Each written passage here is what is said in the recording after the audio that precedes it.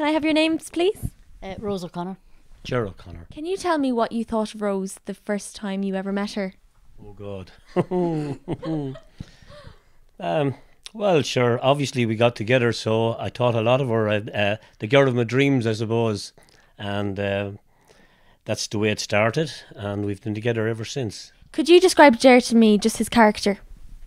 Ger is a very outgoing person. He loves to be heard. He loves he loves making his presence felt.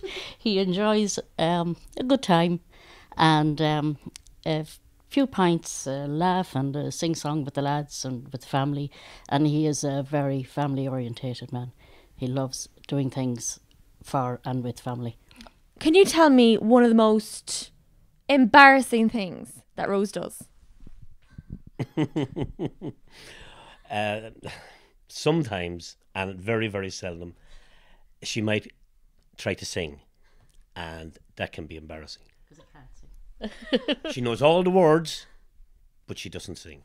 Has there ever been a bodily feature of Ger's that you've ever felt like chopping off? Yes, absolutely. In the middle of the night when I'm wide awake trying to sleep and he's snoring his head off and I'd love to just chop his nose off at times. What is the thing that gets on Rose's nerves the most? My stubbornness, I suppose. But I suppose with my stubbornness and Rose always been right, I suppose I do have to give in to that, and fair enough. 99 times out of 100, Rose would be right.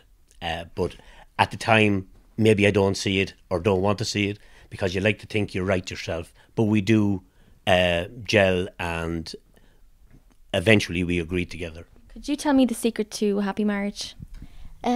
We just gel. We enjoy each other's company. We like doing things together. And I believe my philosophy is, if it's not broken, don't mend it. Never going to bed on an argument.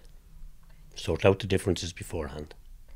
That's our philosophy, and it's worked for us for the last 40 years. Thank you very much. That was couple 3 from Tullamore. We wish them the best of luck in the competition. Thank you.